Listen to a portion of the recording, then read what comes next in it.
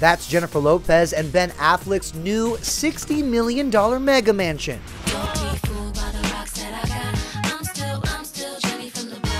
Yeah, but the block's looking a little different these days. ET can confirm the couple has closed escrow on a Beverly Hills property in the Wallingford Estates area. It was worth it. So what's exactly in their plush pad? Let's break it down by the numbers. 5 acres, 46,000 square feet, 12 bedrooms, and get this, 24 bathrooms. It's like a whole nother level.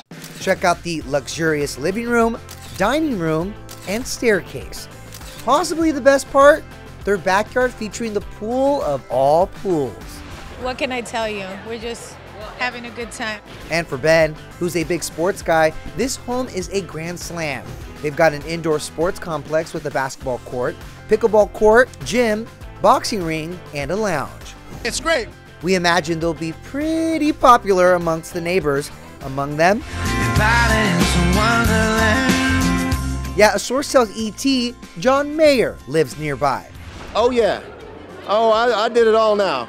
As for what the couple paid for the colossal castle, well, it was practically a steal. The property was originally listed for $135 million in 2018 and relisted in May for nearly $75 million.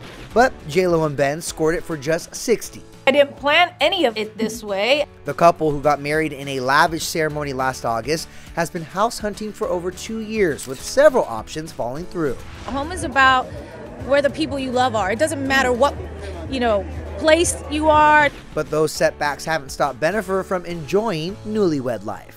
What's the best part of this chapter and being married to Ben? There's so many things. I mean, you don't have enough time right now. It's a beautiful He's man. dreamy. He's a beautiful man. He's dreamy. Congrats to the couple on finding their home sweet home. It's just a dream come true.